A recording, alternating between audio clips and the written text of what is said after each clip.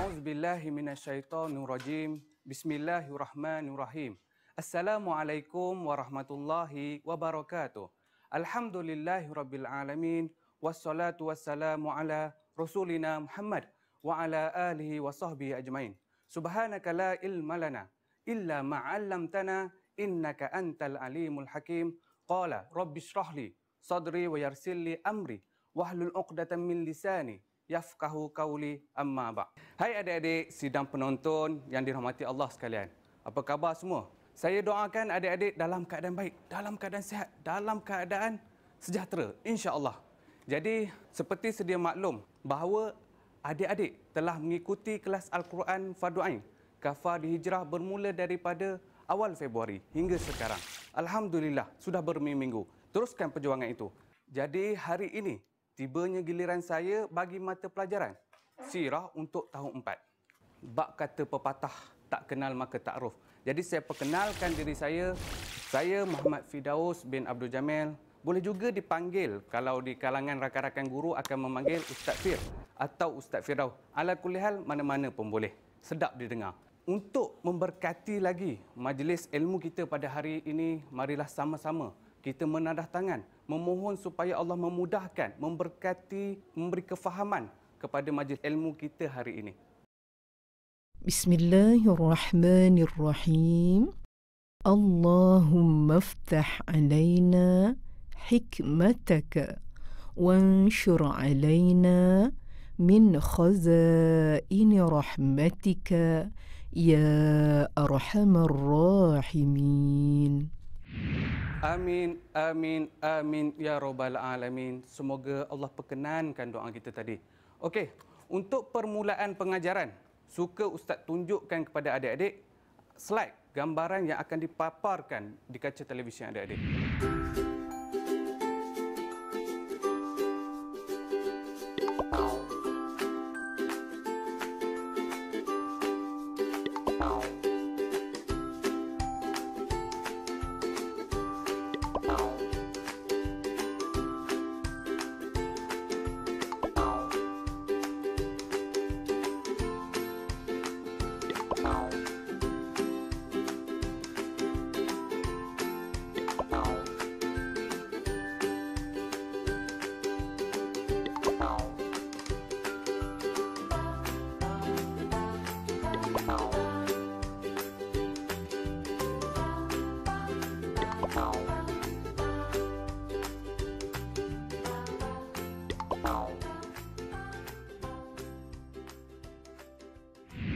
Okey, alhamdulillah. Adik-adik telah lihat gambar apa tadi?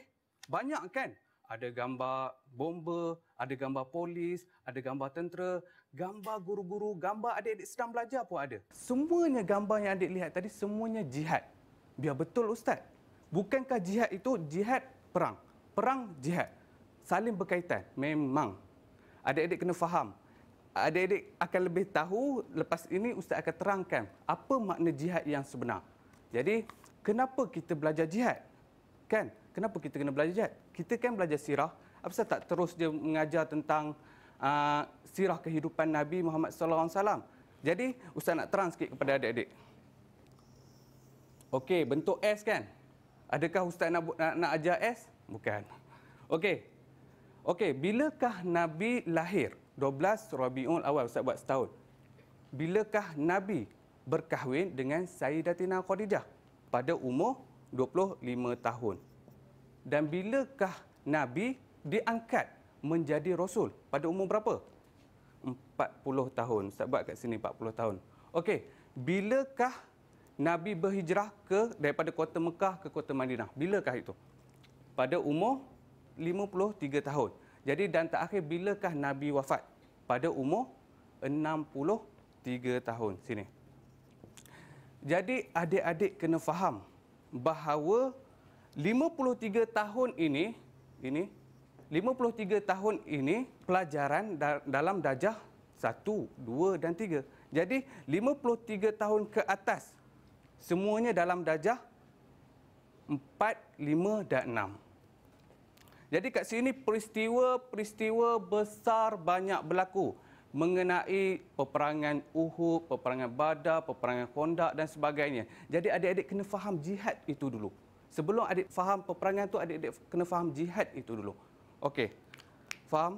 Jadi untuk seterusnya, izinkan Ustaz tunjuk. Ustaz ada tu buat pokok. Boleh tampal ke sini ni. Okey. Okey. Ustaz nak tunjuk pokok ke? Bukan. Hari ini kita belajar jihad. Jadi hari ini Ustaz nak adik-adik dapat pokok yang Ustaz nak bagi ni. Iaitu dahan je Ustaz bagi. Adik-adik akan faham apa yang Ustaz nak cerita tentang. Okey. Dahan pertama. Dahan pertama, pengertian. Jadi hari ini adik-adik hasil pengajaran hari ini Ustaz nak pastikan adik dapat pengertian. Dari segi bahasa apa, istilah apa. Yang kedua, dalil. Dalil jihad. Yang ketiga, mesti dah ada dalil, ada bahagian-bahagiannya. Bahagian jihad. Ada 10-10 adik-adik kena ingat. Kalau ada 2-2 adik kena ingat. Berserta dengan contoh. Okey, yang ketiga, sebab apa Allah membenarkan kita jihad. Okey, kita masuk yang pertama. Dahan yang pertama Ustaz nak bagi kepada adik, iaitu pengertian jihad. Mudah adik faham dari segi bahasanya, keberatan, kesusahan. Dan dari segi istilahnya adalah usaha yang bersungguh-sungguh untuk mempertahankan dan menyebarkan agama Islam. Macam mana tu Ustaz? Contoh Ustaz bagi. Kalau adik-adik belajar bersungguh-sungguh, usaha yang bersungguh-sungguh. Untuk apa? Adik-adik belajar untuk mencapai cita-cita adik. Nak jadi doktor betul, arkitek ada dan sebagainya. Jadi doktor itu membantu, mengembang, memajukan Islam suatu hari nanti. Jadi usaha yang bersungguh-sungguh itu mesti berlandaskan syariat Islam. Dan dah ada bahasa, istilah, kemudian mesti ada dalil dalam Al-Quran. Menurunkan ayat tentang jihad banyak, tapi Ustaz ambil satu sahaja dalam ni. Dalil apa yang Ustaz ambil itu?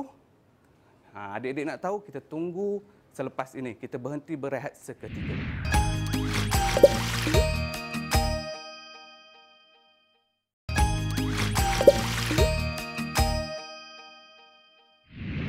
Alhamdulillah, adik-adik bersama dengan saya lagi dalam segmen Kafah di Hijrah. Tadi Ustaz ada bagi tahu ayat mana yang Ustaz akan kongsikan dalam ayat Quran. Ustaz kongsikan ayatnya adalah daripada surah Al-Hajj ayat 78. Okey, izinkan Ustaz baca maksudnya sedikit. Dan berjihadlah kamu pada jalan Allah dengan jihad yang sebenar-benarnya. Dia, yakni Allah, telah memilih kamu dan tidak menjadikan kesukaran untukmu dalam agama kamu. Jadi adik-adik boleh faham ayat dekat sini bahawa Allah menyuruh kita melakukan sesuatu perkara dengan bersungguh-sungguh. Untuk apa? Bersungguh-sungguh dengan berlandaskan syariat. Kalau perkara itu bersungguh-sungguh, tidak berlandaskan syariat, melanggar hukum Allah, tidak dikira jihad. Contoh Ustaz bagilah kan, mencuri. Susah tak? Susah. Tapi dia berlandaskan Al-Quran? Tidak. Bersungguh-sungguh juga? Tidak dikira jihad. Tapi kalau adik-adik belajar bersungguh-sungguh, yang kalau ibu, ayah, adik-adik bekerja bersungguh-sungguh, dikira jihad. Kerana apa? Ia berlandaskan Al-Quran. Jadi faham dekat sini, benda yang bersungguh-sungguh dan berlandaskan Al-Quran dan Sunnah. Benda yang Allah redha. Perkara yang Allah redha. Dan Allah pemudahkan, insya-Allah. Ustaz terang balik, dalam ayat Quran menurunkan ayat jihad 41 kali disebut. Separuhnya berkaitan dengan peperangan dan separuhnya tidak berkaitan dengan peperangan. Jadi bahagian jihad, kita masuk bahagian jihad. Okey, ini bahagian jihad. Yang ni Ustaz lupa tadi. Ini dalil dia. Maknanya kita adik-adik dapat 1, 2, 3. 3 dahan. Okey, jadi bahagian jihad, kita masuk bahagian jihad. Bahagian jihad yang pertama adalah jihadul akbar wa jihadul asghar. Jihadul akbar. Apa makna jihadul akbar? Apa makna jihad akbar?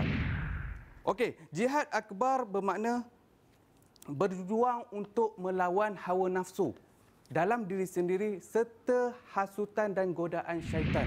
Seperti sedia maklum, adik-adik dah belajar daripada tadika lagi kan, bahawa syaitan ni dia punya tugasnya adalah menyesatkan manusia, menghasut manusia, membawa manusia kepada jalan yang Allah tak redha, jalan ke neraka. Selalu kita berdoa kan, ihdinas siratal mustaqim, siratal ladzina an'amta alaihim ghairil maghdubi alaihim waladdallin. Kita baca tu 17 kali setiap hari. Kita minta kepada Allah tunjuk jalan yang jalan siratal mustaqim, jalan yang lurus. Jadi syaitan ni kerja dia memang menghasut manusia, membawa manusia menyesatkan jalan neraka lah. Okey, contoh dia. Sekarang tengah tengok segmen kafar di hijrah, mata pelajaran sirah. Ada tak bisikan-bisikan hasutan-hasutan syaitan? Dia kata, adik-adik tak payahlah tengok ni, main game lebih baik. PUBG ke, macam-macam lah. Tengok channel lain ke, kartun ke. Jadi syaitan tu menghasut. Sama adik-adik boleh berlawan dalam hasutan syaitan ataupun tidak. Mesti berjuang. Kalau adik-adik dapat tahan, adik telah menang dalam perjuangan jihad besar. Okey, itu contoh. Melawan hawa nafsu. Contoh dia, adik-adik melihat segmen agama ataupun belajar subuh pagi tadi, syaitan kan hasut. Okey, itu contoh bagi jihad besar. Okey, termasuk pula jihad kecil. Apa makna jihad kecil? Berjuang untuk mempertahankan diri, keluarga, agama, bangsa dan negara. Jihad untuk menegakkan kebenaran dan mencegah kemungkaran serta menentang golongan munafik dan orang bukan Islam yang memusuhi Islam juga dikira sebagai jihad kecil. Ustaz buat contoh terus. Contohnya ibu melahirkan anak. Ibu yang melahirkan anak dikira sebagai jihad kecil. Kerana apa? Apabila ibu melahirkan anak, dia akan mempertaruhkan nyawanya. Nyawa anak yang akan dilahirkan. Jadi di sini kita boleh tahu bahawa ibu yang melahirkan anak memperjuangkan dirinya dan keluarganya, zuriatnya. Hebatnya seorang ibu. Contoh lain Ustaz bagi. Peperangan zaman Nabi Muhammad SAW. Okey, peperangan zaman Nabi Muhammad SAW, baru kita masuk peperangan. Tadi kita cerita situasi semua zaman sekarang. Baru Ustaz nak sebut peperangan zaman Nabi Muhammad SAW. Okey, zaman Nabi Muhammad SAW, adik kena faham yang tadi yang S Ustaz buat tadi kan. Yang 53 tahun ke bawah. Berapa tahun Nabi berdakwah di Mekah? 13 tahun.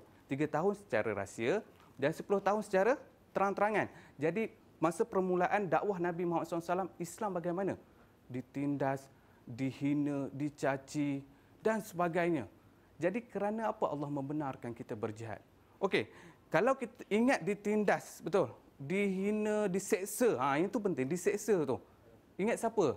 Hamba-hamba yang kena. Sayyidina Bilal, Sayyidatina Sumayyah. Bagaimana dia diseksa untuk mempertahankan agama Islam. Kita ni datangnya Islam pada kita mempertaruhkan apa? Mempertaruhkan nyawa. Bukan wang harta. Bukan harta, duit beringgit-ringgit, pangkat semua bukan. Tapi mempertaruhkan nyawa. Islam datang kepada kita. Jadi nilai Islam tu tinggi sebenarnya. Okey. Kerana apa Allah membenarkan kita berjihad? Tadi Ustaz dah sebut perjuangan Nabi Muhammad SAW. Jadi sekarang Ustaz nak sebut pula kerana apa Allah memperjuangkan perjuangan.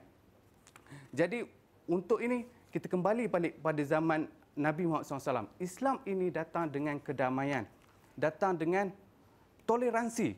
Islam boleh bertoleransi. Itu yang didahulukan dalam Islam, toleransi. Jadi Islam ditindas, itu kerana salah satunya Islam ditindas, dicaci, dihina. Allah membenarkan Nabi Muhammad SAW berjihad, perang. Jadi untuk tahu step by step kerana apa Allah membenarkan kita berperang, berjihad perang ini, kita tunggu. Selepas ini kita berehat seketika. Jangan ke mana-mana. Yang nak pergi tandas, nak minum air, silakan. Kita berhenti rehat seketika.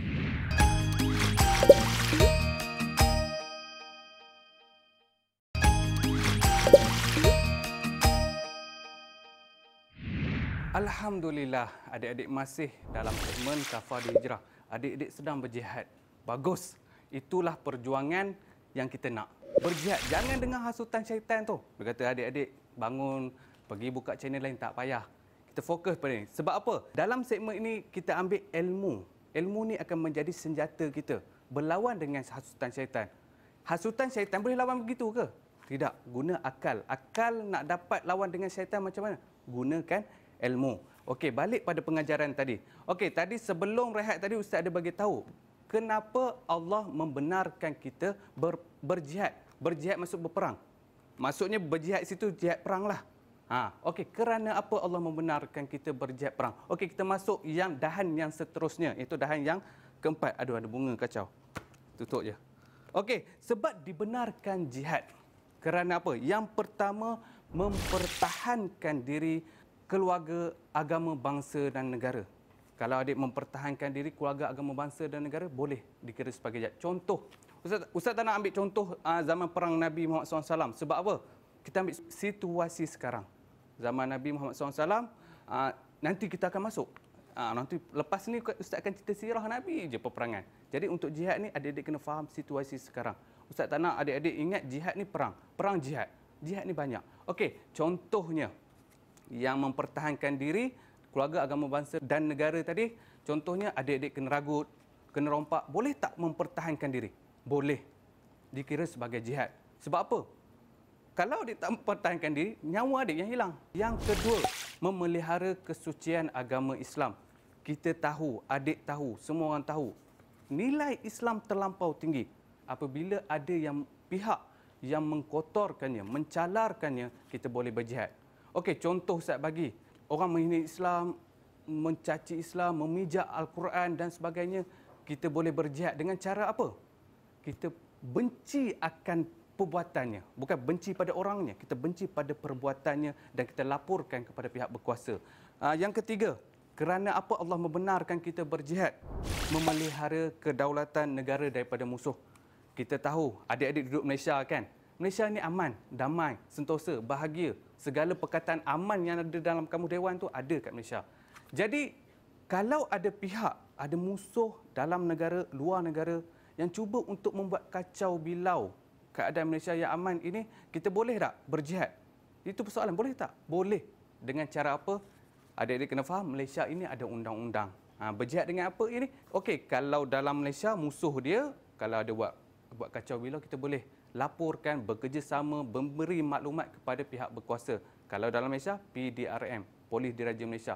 Kalau luar Malaysia, kita boleh bekerjasama memberi maklumat kepada ATM, Angkatan Tentera Malaysia.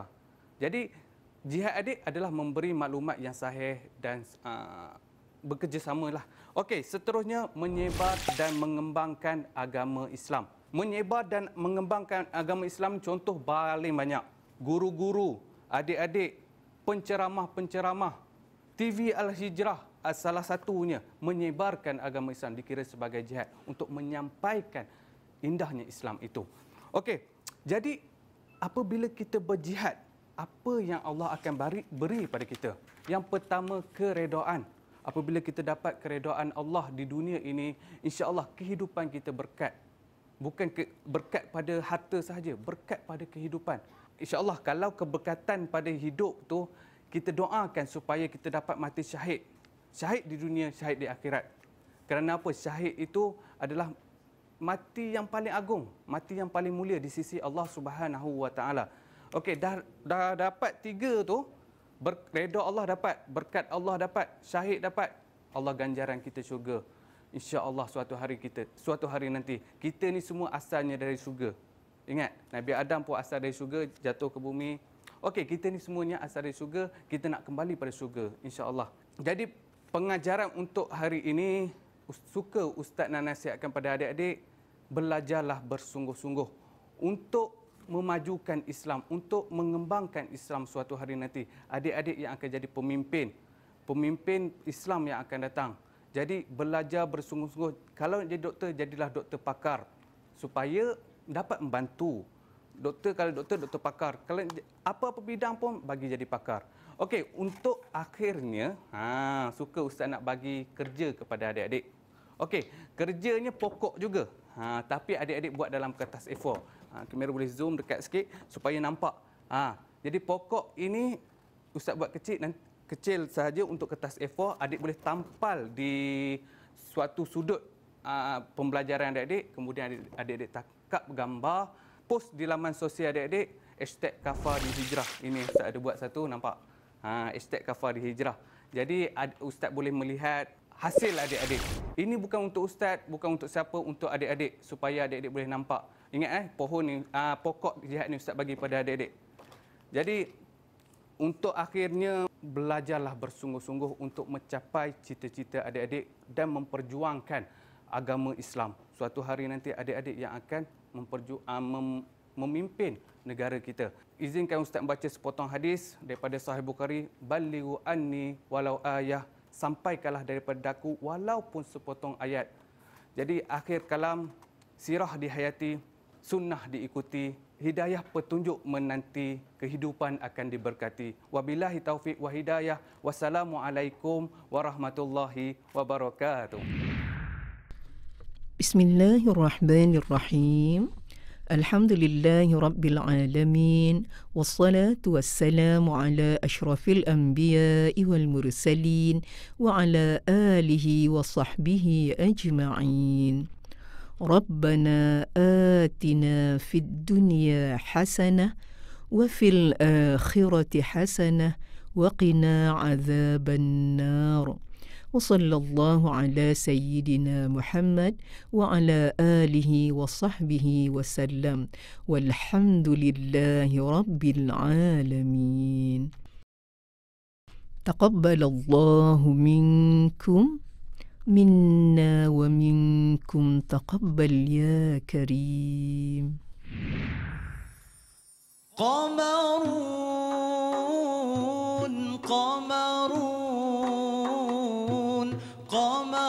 سيدنا النبي قمرون وجميل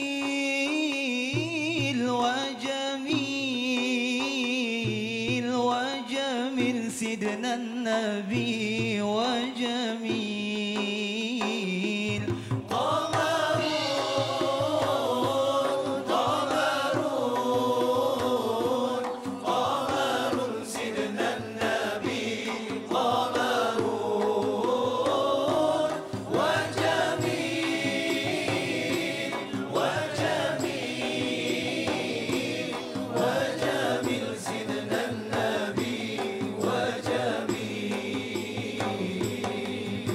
وكف المصطفى كالورد نادي الله الله، وعطرها يبقى إذا مست أيادي الله